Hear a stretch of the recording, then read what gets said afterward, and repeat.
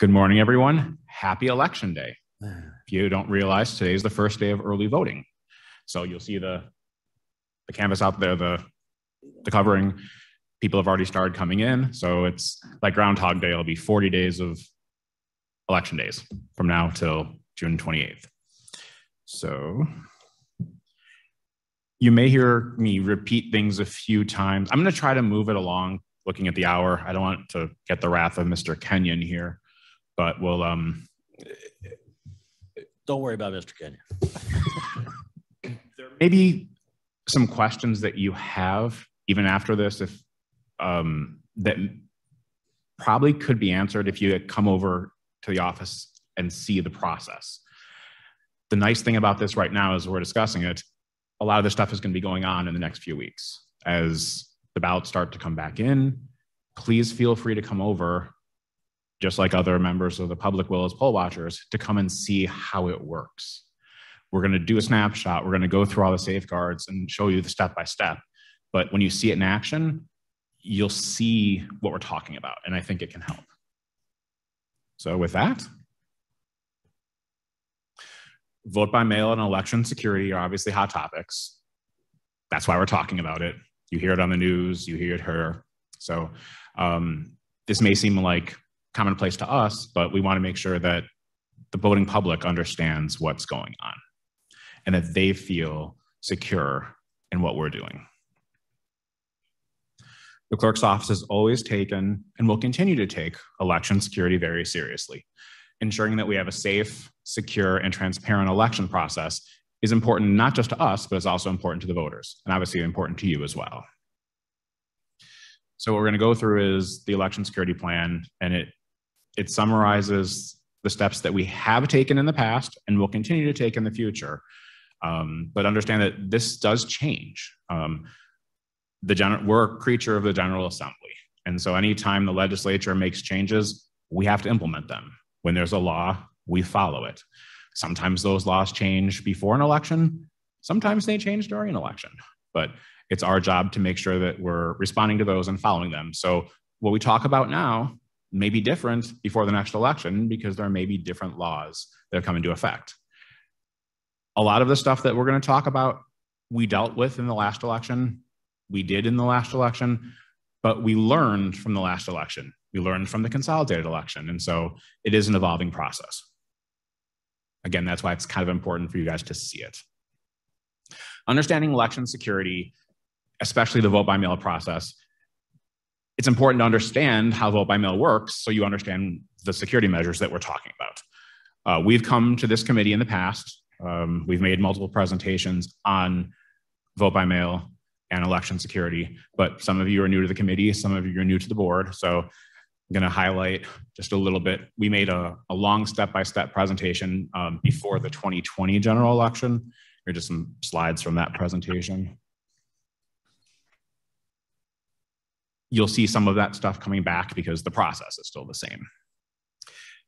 Like I said, it's important to understand vote by mail if we're going to talk about election security. And one thing to understand about vote by mail is that it's not new. We may be talking about it now as if it's new, but it's really not. It's the same method of voting that voters in Kane County have used for decades. The name has changed. You used to hear about absentee voting. Well, it's the same thing. The General Assembly changed the words from absentee voting to vote by mail in 2015. Otherwise, the process is the same. The difference is the numbers. The difference is the number of people who have chosen to vote by mail over the years has increased, and really increased mostly in the last few years. Not expecting you to see every little number on this chart, but I'll kind of go through it. We go back to 1968.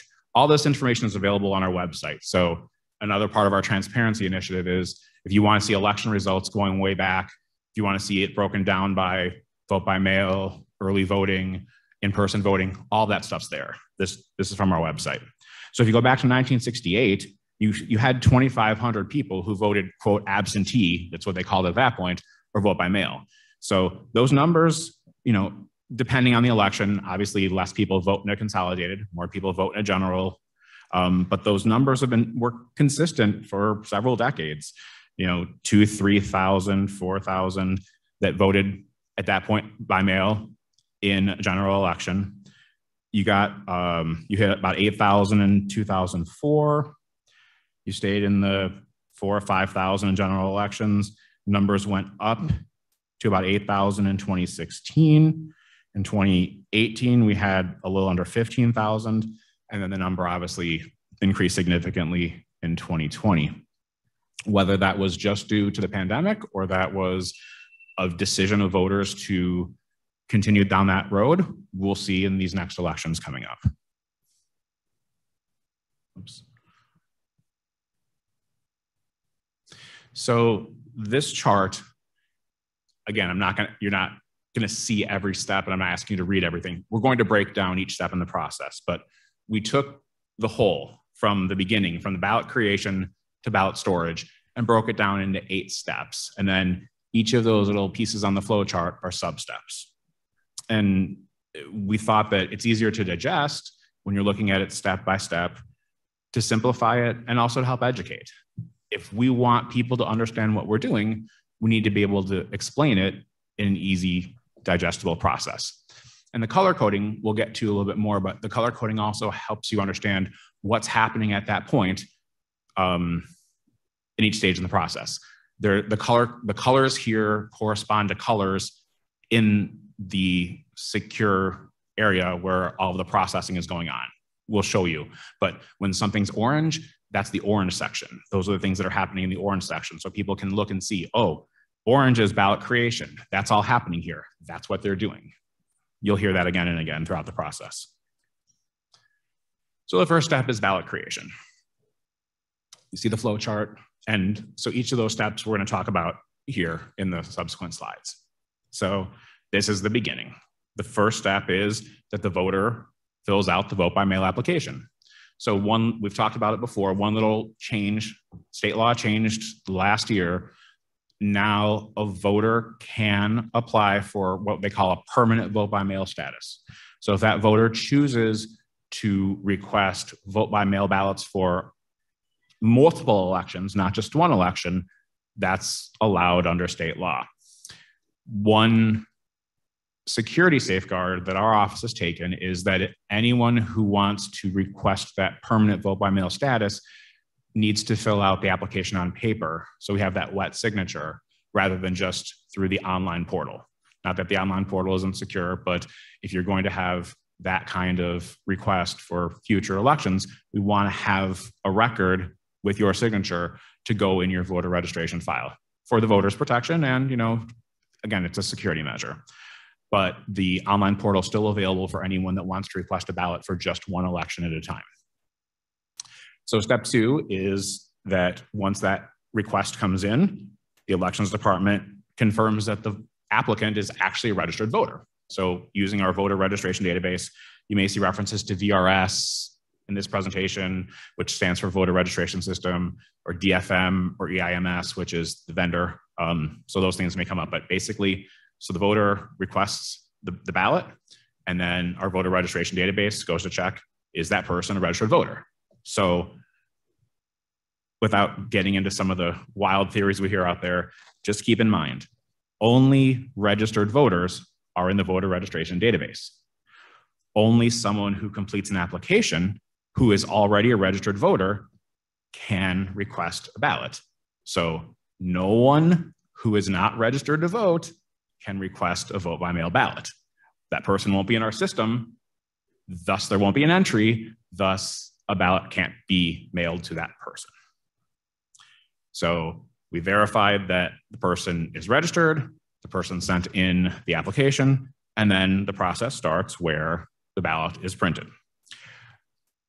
Another thing you're going to hear me say over and over again, anytime ballots are being handled, processed, tabulated, verified, whatever you want to call it, anytime a ballot is out, you have at least one team of a Democrat and a Republican judge there.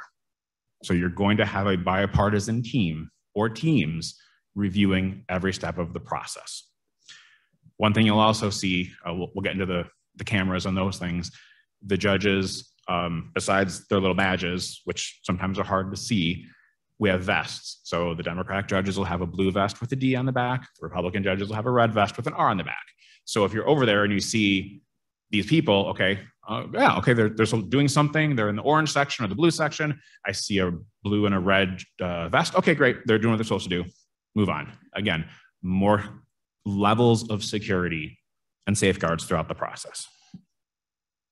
So a little highlight on some of the equipment. This is the folding machine. So we bought this folding machine prior to the 2020 election. It folds. Fun, nice name for it. So the ballot, actually, let me skip ahead, sorry. This is actually the printer. We'll start with the printer. The printer prints the ballots. By having the printer in-house, it's another security measure. So we're not sending ballots out to a third-party vendor. We're doing them in-house. So everything stays here. Obviously, it's more secure. If, in the past, we've had to go out before we have the printer, but it's another layer of making things better. Sorry, we'll go back to the folding machine. Ballot's been printed, now it goes to the folder. Because of our language requirements, having to have ballots in English and Spanish, we use that larger paper. If you've ever requested a ballot, you'll notice it's long. What we learned in the last election cycle was if you take that ballot and you fold it twice instead of once, instead of being in a giant envelope, it goes to a smaller envelope. We saved $1.50 in postage per envelope. In the last election, we had over 90,000 that went out. We had 80,000 that came back. So do your math, we saved more than $200,000 with that extra fold for a $15,000 machine. Sounds like good math to me. So ballot's been printed, ballot's been folded, and then on the outside of the exterior envelope, so you've got to put the ballot, the instructions, any affidavits, the ballot itself, and then the return envelope all goes in that big envelope. So the machine you'll see in a second, the inserter, does all that and automates the process. On that exterior envelope, we have their name, the barcodes, and one extra thing, level of security we added for this election is we now have an additional tracking system to track the intelligent mail barcode, which shows so we knew when the ballot left here. We obviously knew when it came back, but the IMB helps us know when that ballot went to the other post offices along the way. So if it leaves here, goes to the Geneva post office, if it's mailed to someone in Elgin, it's going to get to the Elgin post office, then to their house, then back to Elgin, then back to Geneva, then back here. So with this IMB tracking, we have that end-to-end or Amazon-style tracking. Mr. Surgis brought up the issue in the past. I know, Cliff, you've said, you were concerned about when someone puts that ballot back in, because the law allows someone to return a ballot as long as it's postmarked by election day. And sometimes ballots don't get postmarked. So, state law says, look at the affidavit. Through the IMB, we're going to know when it got to we'll call it the first post office. So if we're going to I don't know what post office goes to, but it'll come to, somewhere up there. If it comes back within, a day or two of the election, then it probably was dropped on election day and got here. If hits the first post office a week later, then it probably didn't get postmarked on election day. So to answer your question and to address some of the other issues, that's another layer of security that's going to let us know when those ballots were in fact mailed. Like we said, the postage is marked on the envelope, the ballot's mailed to the voter, and through our ballot track system, the voter can track the process. Tracking instills confidence in the voters and gives us another layer of security to know where things are. Obviously, US Post Office is out of our hands, but it's the process. So this is the sorter. This is the inserter. All of those where you see those levers coming up, those are the slots where things are inserted. So the ballot, the affidavits, the return envelope, et cetera, they go through, and instead of doing them manually and taking minutes at a time to fold everything through the assembly line and do it, this thing does hundreds in a minute. So it automates the process. Like I said, it assembles hundreds rather than hundreds a minute versus several an hour. The barcoding, like we talked about, increases voter confidence. There's a quality control side to it. So every certain amount of the envelopes will come through, drop out, and then we verify to make sure that they have everything on there that is supposed to be there. It weighs them. It looks for so if something were missing, if a form were missing, it would catch that the weight is not uniform, so something's wrong, something's not in it. And that's part of the quality control process. Again, in terms of savings to taxpayers, we calculated from the general election, instead of doing 4 an hour, we were doing thousands an hour. The machine more than paid for itself just in the first use of it. And ballots, military ballots went out last week, and now we're in the early voting and vote by mail time. So this is key. Thank you, Blair. If you could hit that. This is just a quick, grainy cell phone video of the process. So the ballots are being folded, going through the folding machine. Then they'll come out. They're taken over to the sorter. Now you kind of see the sorter. Obviously, it's preloaded. You're going to see the process as all of those packets get put together, assembled. It's going to go through the inserter and then come out, folded, sealed, stamped, that way.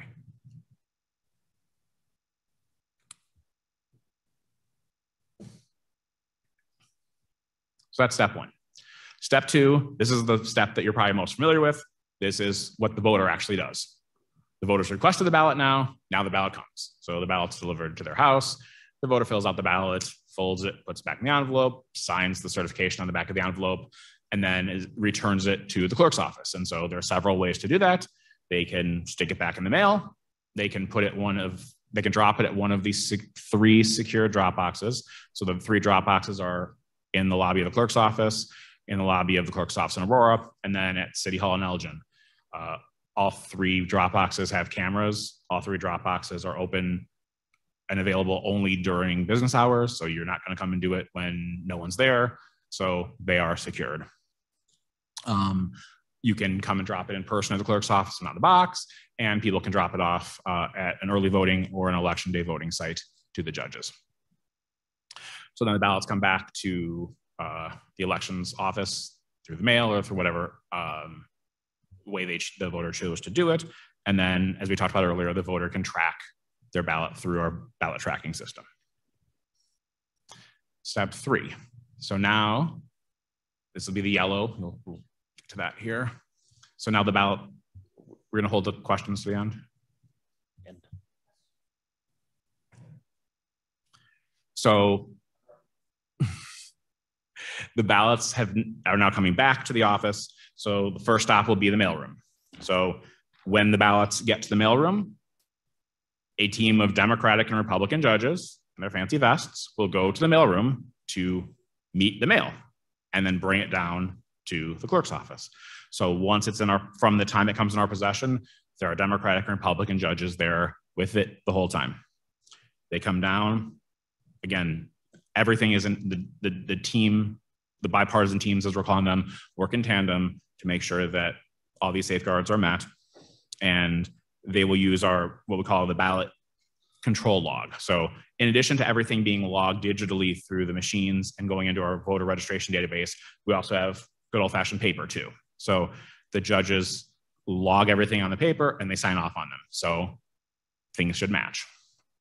So the first thing they're going to do is when that tray comes in, they're going to look to see if there's any ballots that came back that were undeliverable, damaged, anything that's not going to run through the system.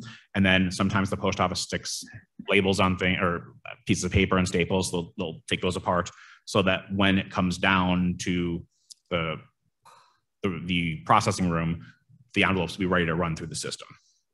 So the ideal is that on the same day when the mail comes in, right afterwards, they're going to get started on processing everything. If we have another election like we had in 2020, where we've got 2 mail deliveries a day and we're running things constantly, sometimes things may have to wait in the meantime. So anytime that those ballots are in our possession and they're not being processed, tabulated, verified, whatever it is, they're locked. They're locked in the container. Those containers have seals. Those seals have numbers. Anytime those seals are broken, the 2 judges are there and they're going to sign off on them and the number's recorded. So if this box comes in and it has seal number 1 on it, on that log, it's going to say seal number 1 had the delivery at whatever so-and-so time on so-and-so date. It's then put in a secure room. If it's not being processed right away, it's being processed right away, we go through the process. Let's say there's a delay for some reason where judges are working on something else, then the 2 judges will go to the secure room, the vault. They'll sign off that they went in there. They're going to bring it out. They're going to open up that box. They're going to take off the seal. They're going to record that they opened the seal, and they're going to record, and on the log is going to show that that was done. So anytime the ballots are being touched, judges are there. Anytime ballots are not being worked on, they're sealed. The seal's locked. The seal's recorded. So when they're ready to start, they're going to open up that box. They're going to be put into the to be processed area, and they're going to be ready to go into the sorter. So the sorting machine, the sorter, whatever we call it, they're put there and they're ready to go through for the first pass. Again, if you haven't been over to the office, check it out. When the siren goes off, it's like when the luggage rack starts at the airport, the noise goes off and machine starts working. The envelopes go through the sorter. So on what we call the first pass, they're going to go through to weed out the ones that aren't readable, whether they're damaged, whether there's something there. Very few come that way. Most of them are in good shape. So they're going to go through. And in that first pass, the machine at a rapid pace is going to take a picture of the signature, scan that signature, which we'll get to in a second, and then it's going to date stamp when that ballot envelope was received in the office. And that gets logged into our voter registration database so that we know, okay, Brian requested the vote by mail ballot. It was returned to the office on June 1st. It was received here, logged in, the signature was scanned, that the judges are going to verify in a minute, and the ballot came in at that point. So in the voter registration database, it's going to show I already returned my ballot. So I can't go and vote another way because it's already been logged in that I've returned my ballot. So that separates the good versus not good, just an easy way of looking at it. So for those envelopes that are good, don't have any issues from the physical standpoint, those signatures are then, like I said, scanned and they're exported for verification. Oops. So that's the sorter would be to the left side of that. As it runs through the sorter, they're going to go into their packets that are at the end of the sorter. When they're taken out of those packets, they're going to move over to the, we have basically the same level of packets on the other side. So they're just going to be moved across while we're waiting for them to be, signatures to be verified and go through the second level of pass. But like I said, those signatures are exported for verification. Step 4 is the verification. So after the envelope goes through the first pass, at a separate station, at a signature verification station, you have a team of Democratic and Republican judges that are going to verify every signature.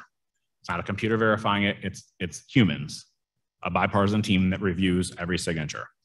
So as I said, those signatures are exported from the sorter's computer to our voter registration database. Those envelopes are scanned and preserved. And then the team of Democratic and Republican judges that verify the signatures begin their work. So they sit together, have a big screen.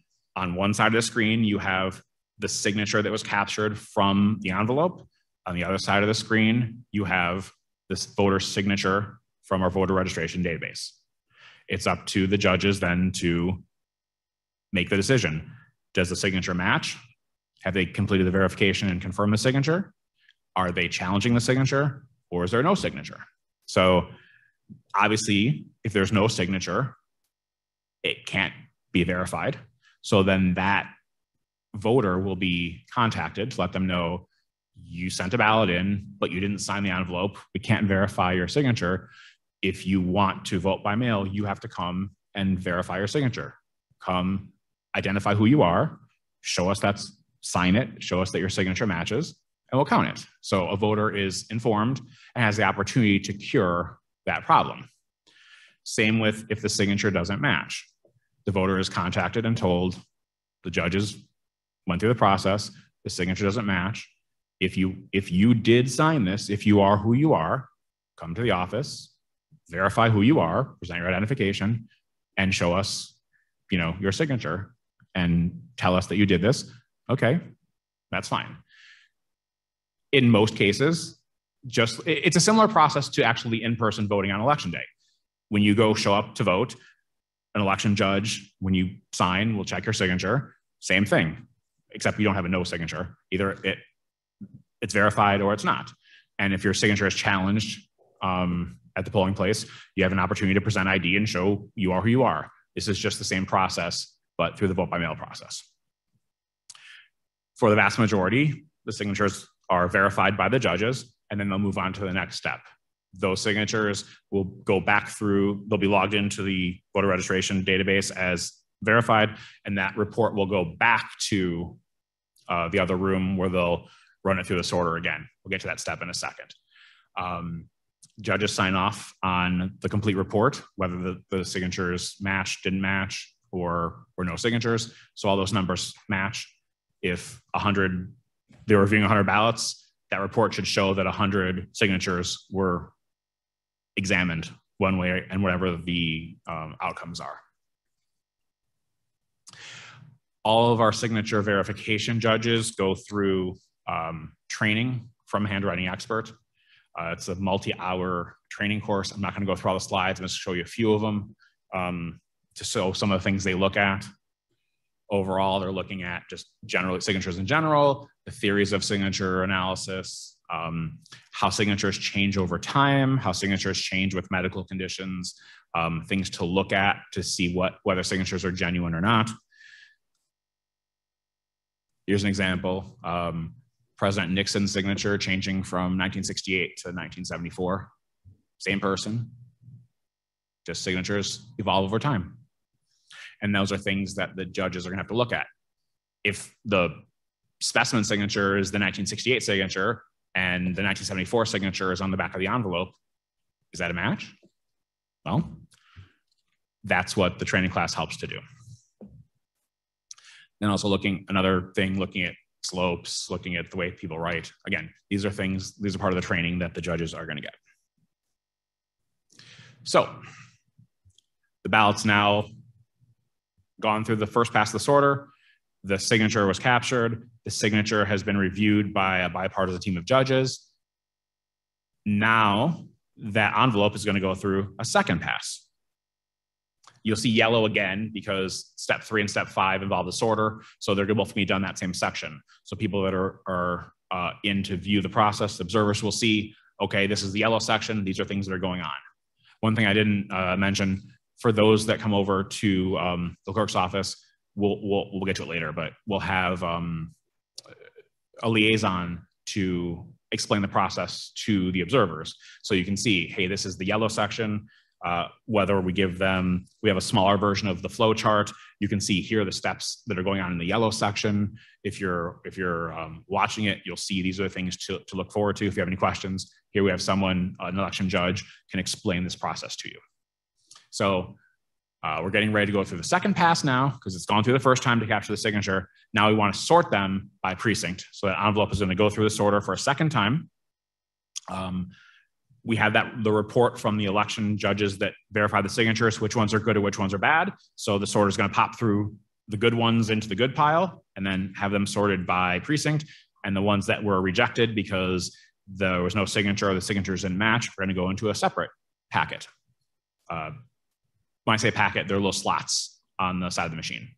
So the good ones will be ready to move to the next step. The ones that were challenged or had no signature will be put into a separate pile. And then, like we said, the voter will be contacted to have the opportunity to cure. On to step 6, the opening and inspection of the ballots. So keep in mind here, we've gone through 5 steps already. This is the first time that the actual envelope is going to be opened. So we spent 2/3 of this process verifying and going through these security steps to make sure that the vote is registered, that the voter actually applied for the ballot, that the signature matches before we open anything. So by the time you get to this process, you've had several layers of verification to make sure that this ballot should have made it to this process and should be opened. Because we're not going to open a ballot if the person's not registered, the signatures don't match, etc. So at that point, the ballots will then go to the extraction machine. And so this extraction machine cuts off, opens the top of the envelope, and then the next step is the ballot pops up so that the election judge can remove or extract the ballot from the envelope. Keep in mind at that point, it's still folded. So we have the principle of the secret ballot in this country so that the judge that is using the extractor through that machine where it cuts it, that theoretically could see the envelope and see the voter's name. When the envelope is opened and the ballot pops out, it's folded. The judge that unfolds the ballot is not the same judge that is at the extractor. So that judge is not going to have an opportunity, even if he or she wanted to see the actual votes on that ballot. At this point, the ballot is separated from the envelope, so the next team of judges will unfold it and get it ready for processing. Doesn't see the envelope. So the secrecy of your ballot is preserved at that point when the ballot's separated from the envelope. So sometimes in the envelope, there's an affidavit of assistance for a voter who needed help filling out the ballot. The affidavit is then separated from the ballot. They'll go with the other data or the other forms. But at that point, the separation exists, and then the ballots are placed into the tray. They're sorted by precinct, and then they're ready to go to the next step of the process. Brian, just so we're calibrating our time, are you like halfway through, just about through, or are we just getting started? We're probably about 2/3 through. That's the extractor. So then the judges are going to unfold the ballots. You're going to look at them and see, is the ballot able to be scanned? Has it been mutilated, torn? Is there a giant coffee stain on it? Is it wet? Whatever. Can it go through the process? If it is, it's a good ballot. If it's not, we're going to have to do something with it. Because imagine that scanner. It can only read ballots that are able to be scanned and of the same format. So if the ballot's good and it's ready to go, it's going to be processed. If it's damaged, if it's in another form, quick note here is military ballots. State and federal law allows a voter that's a member of the armed forces or an overseas resident to use what we'll call a non-standard ballot that allows an electronic transmission of the ballot. So when that comes in, obviously it can't be scanned because it's not of the same size as the regular ballot. A team of Democratic and Republican judges will replicate that ballot so it can be scanned. But just so you understand, that scanner can only read a ballot that was made in our office. It goes by the weight of the paper, it goes by the style. If it's off, it won't read it. So the idea that someone could make ballots on their own and try to send it back, not the same weight, not the same, the watermark's not there, not the same size, font's not the same, the scanner's not going to see where the marks are at the same spot, won't read it. So another security measure. Step 7, tabulation. You can call it tabulation, call it processing. Understand that the tabulation isn't done, the actual count isn't done until after the polls are closed on election night. But the processing of it being scanned, we can scan them and have them ready to go. No one knows what the marks on the ballot say. They're not counted. No one knows how many votes for each race someone got. All we know is that X amount of ballots have gone through the process, been verified, and been scanned in. Only after 7 o'clock on election night do we know how those votes are cast. In that secure tabulation room, nothing's connected to the internet. Everything is done through that system in that room and on cards so that nothing is broadcast over the internet.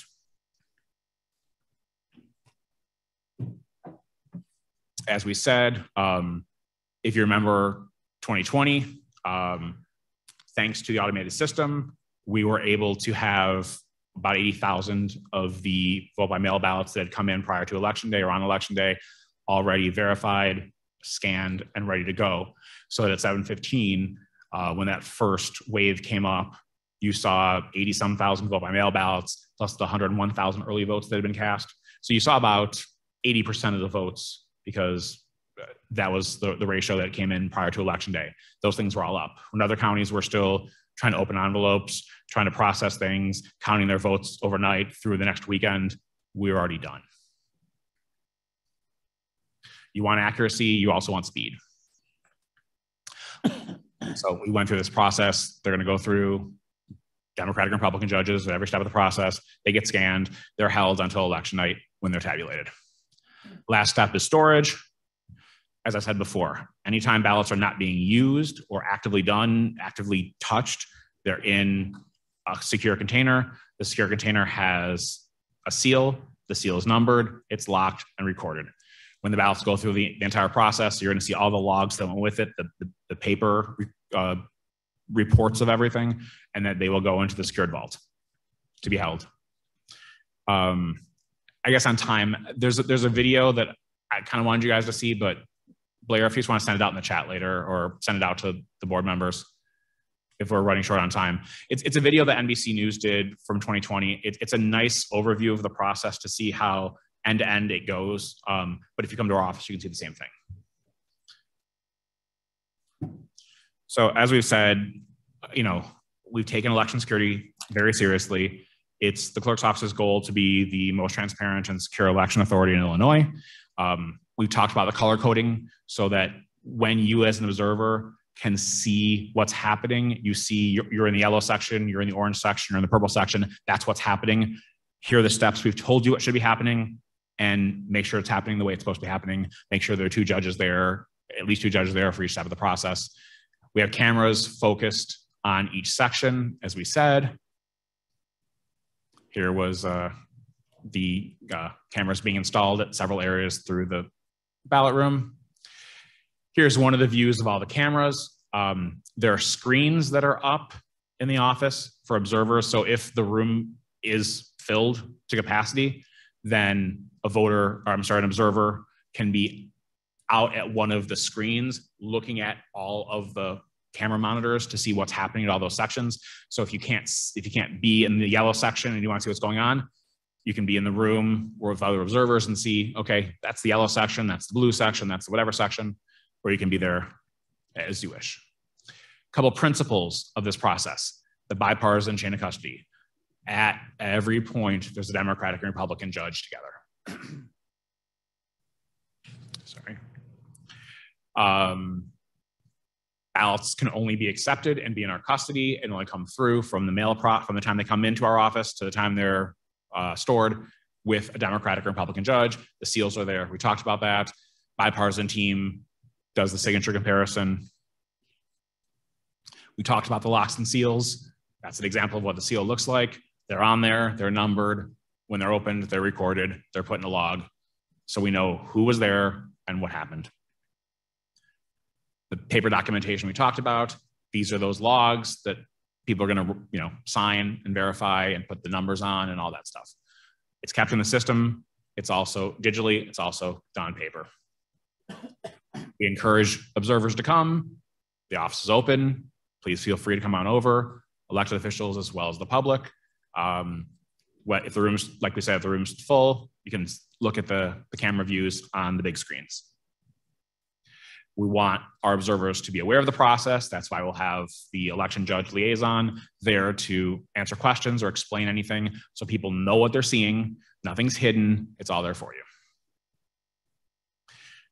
As we said, we have different levels of security. We have electronic, we have paper, we have some of those, we've gone through all these safeguards. And then a sheriff's deputy will also be there in case of any issues that come up. Following the rules is important. It's important, obviously, to make sure the election goes the way it should. It's also important to instill confidence in the voters, to know that, the staff is doing what they're supposed to do, the election judge is doing what they're supposed to do, and this is really an election judge-driven process. That's why they're there at every step of the process. Our staff is there to assist and do some of the technical things, but the judges are the ones handling the ballots.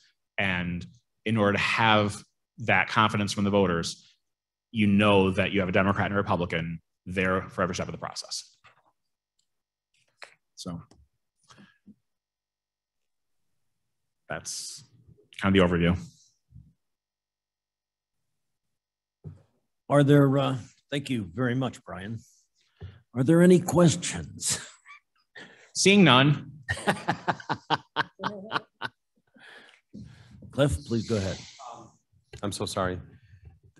Brian, thank you so much. And John, thank you. You've come out to other groups and you did such a better job than Brian. Just say. But I do have a series of questions, that, one or two that may not be specific to this, but you mentioned early voting starts today. So I went to the site to say, where can I early vote? It's only here in Aurora, correct? Correct. Okay.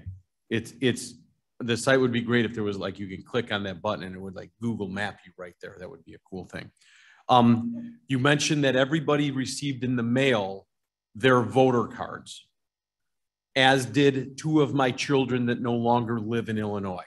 What is the process for those people, or do they get to vote in Texas, Florida, and Illinois? Well, we put out a press release. We've tried to inform the public. If we don't know that they moved, obviously if the person has passed away in King County, we know because we have the death certificate, okay, and they're removed. But if someone moves and we don't know, it's incumbent on the person who receives that to send it back to us, because we have first-class postage on there, so it does get returned. We ask that you write, so-and-so no longer resides here, and sends it back to us. Then we know that the person doesn't live there. You think mom and dad can do that for kids that have moved? Yes. Can we do it for seniors that have moved? You're informing us. Perfect. What's going on. Okay. It's obviously best if the voter tells us, but if the voter hasn't told us, we don't know otherwise. If the voter is registered in another state that's part of the collective to let us know, we know, but perfect. There are some things that go through that we rely on you. Okay. On the IMB bar, it's like we backed up the truck to answer my specific question that I've asked of John as well. On the IMB code, is that giving us the data when the item was sent? It's not giving us the data of when it was returned. No, we know when it was sent because our system logs when the ballot was created. Correct. So we know that. The IMB will tell us, okay, we'll use the example again. It goes from here, it's going to go to the Geneva post office. So the IMB is going to tell us when it hits that post office. Let me be specific. Voting has ended. You have 10 days to get it in. 14. 14 days. How do you know when that was sent in? Because we're going to know when it hits that first post office. The IMB codes are read at the post office. So it's going to leave if I postmark, if I'm dropping it at the post office on election day, I'm going to go to the Aurora post office, or I'm going to go to somewhere else, whatever. Wonderful. Gilbert's post office. Okay, I'm going to go to the Gilbert's post office. Okay. And when it's processed there, that IMB is going to be logged, and we're going to know when it hit that post office. So it's like a return date stamp on there. And yes, that was not available in years past, but is now. Yes. Okay. Because again, my complaint, my issue, my concern has always been, it seems like in those 14 days, that's a whole lot of time to get something from West Dundee to Geneva. Voting was meant to stop on such and such date. Construction traffic. Yeah, if all of a sudden those things are still lingering in 14 days later, you didn't end. And that's opens a different debate on, well, are you saying my vote shouldn't be cast? No, I'm saying your vote should have been cast by the deadline it was expected to be. Yeah, We you know. follow what the legislature says in Yep. the election code. That was what it said. This was another safeguard that we can do to help verify that question that you had. So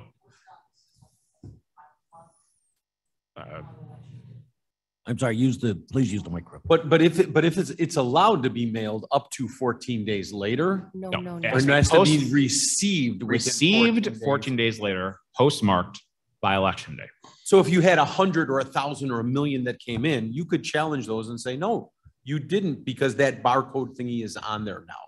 The IBIMB code that wasn't there in years past. Correct. Technology is catching up. Woo! Thank you. Madam Chair. Brian, there we go. In some states, they have restrictions on who can actually mail or post or bring a vote by mail ballot to the election site, or post it in the mail. And it's kind of fondly called by some people ballot harvesting. Can you explain how that works here in Illinois? Because I believe that is not the case. So if I have a sick parent, I can get their vote by mail ballot and post it in the mail for them.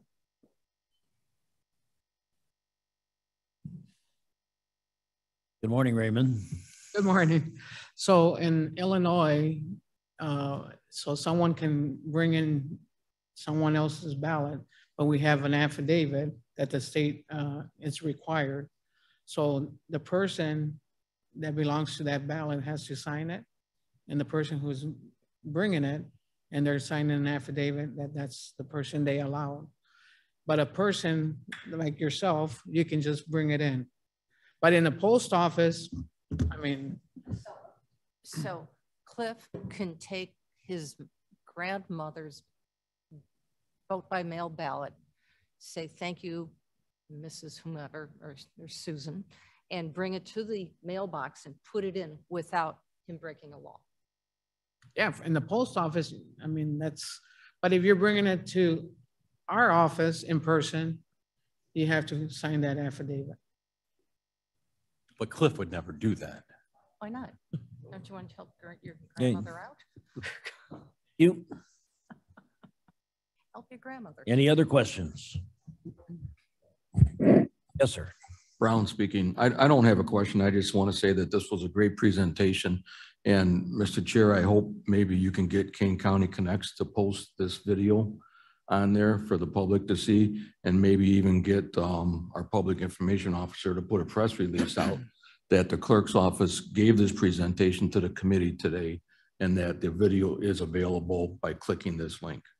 Great suggestion. And in addition to that, the clerk's office is also available to make this presentation to organizations. So if an organization would like to have the presentation, I know one is scheduled for the end of this month. I'm not sure what others might be scheduled, but if you were a Kiwanis or a Lions or, League of Women Voters or whatever it is group that would have interest in this, they would be happy to entertain the opportunity to put this presentation on for your group. It's good. Copy, please. Mr. Copey. Hi, thank you, Mr. Chairman. The phone blinked out there for a minute. I don't know if you covered this or not, but in regards to the provisional ballots, I understand that there were provisional ballots cast, but they weren't counted, and 0 provisional ballots counted. And you've reflected and cited state statutes in regards to the operations. I believe that is a legal standard to provide provisional ballots. Then the other question was, oh my, got the other question.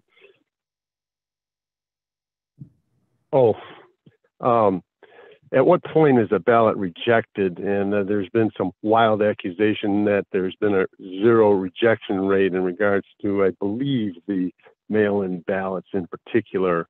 And whereas some counties are showing a rejection rate 4, 5, 6%, across the state and typically across the nation that for states that offer mail ballots, whereas Kane County experienced 0. So we have two very, very fundamental questions, and these are not wild accusations. This is fact, and this is the impetus of why the people have come to the meetings in arms. And my job to ask those questions, and I'm asking them again now. And has there been reparation on those issues? And a reason why it is extremely critical question is that in the past elections, so there's been very close county board races that could have been influenced by the rejection rate one and the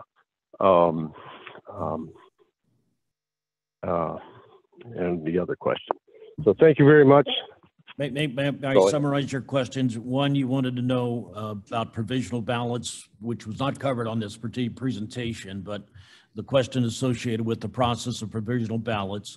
And second is you wanted to know the rejection process for what kind of ballots, or ballots under what condition? I didn't understand. Yes, that's a close summarization. In particular, why were there 0 rejection rate, and why was there no provisional ballots counted when I know that they were cast? Okay. I guess if you're talking about rejection of a vote by mail ballot, there were 164 that were rejected, meaning that they came through and they weren't counted. Mm-hmm. So that's a non-zero number. I mean, I don't know.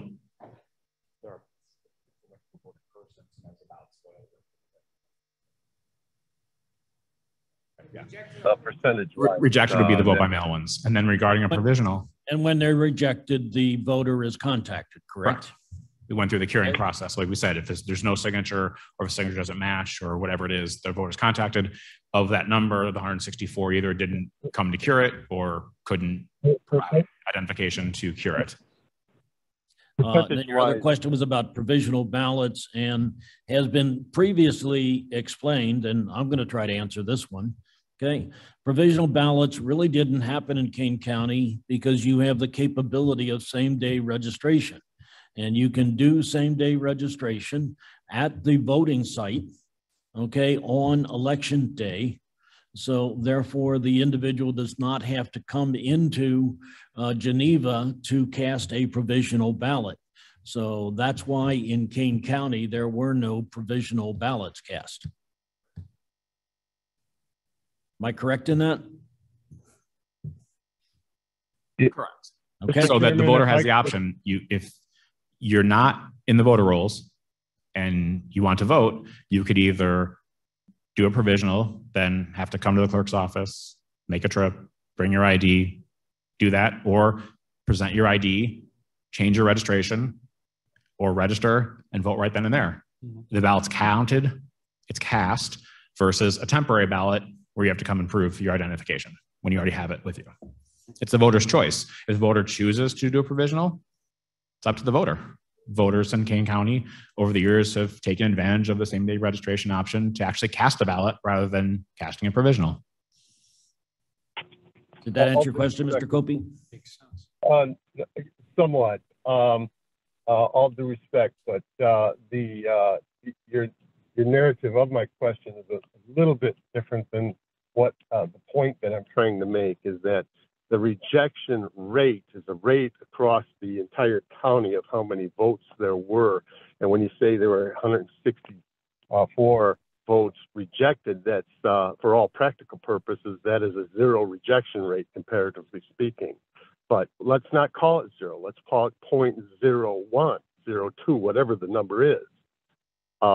It's essentially 0, and it is cause for consternation. And so I'm just saying it wasn't spoken, and it is the core of the issue of the consternation throughout the county. That's all I have. Thank you. Okay, thank you. Any other questions? All right. Oh, I'm sorry. Oh, Ms. Gumbs.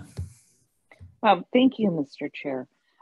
Just speaking to Mr. Copey's concern, I just trying to understand it.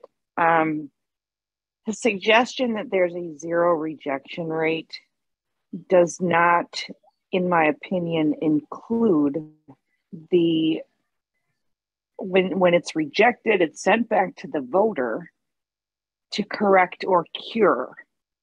So I think the statement that a ballot is rejected outright and can affect some things, maybe I'm getting in the Tom Copey mode here, but I'm not saying it properly.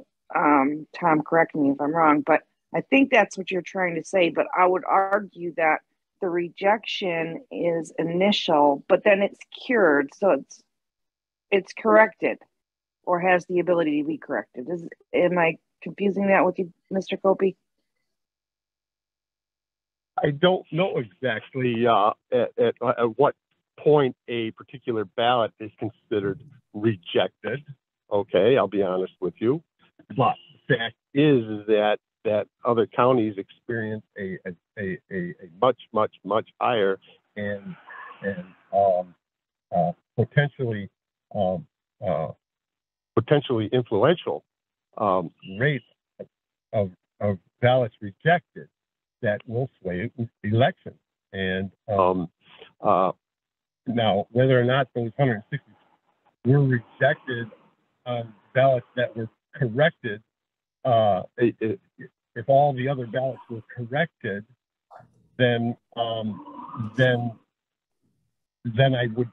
would have to not direct the question to our county clerk, and perhaps his operation is nearly 100% accurate. So that's the issue we're dealing with, is how is it that all the other counties across the state experience a rejection rate, and how you qualify that rejection is I don't know exactly. Okay, and I apologize, I don't know that exactly. Thank you. Wait, no, thank you for that, Mr. Copey. I just wanted to wrap my mind around that. Thank you, Mr. Chairman. We appreciate the comments, but one of the things that I do is I brag about Kane County. When you look at some of the statistics, earlier in the presentation, it said that the primary voting was accomplished and released by 7:15, 15 minutes after the polls closed. The majority of the numbers were available and online. I think that's phenomenal when you look at counties near us that took a day or two in order to come up with a good count. So I think we're in great shape. All right, thank you very much.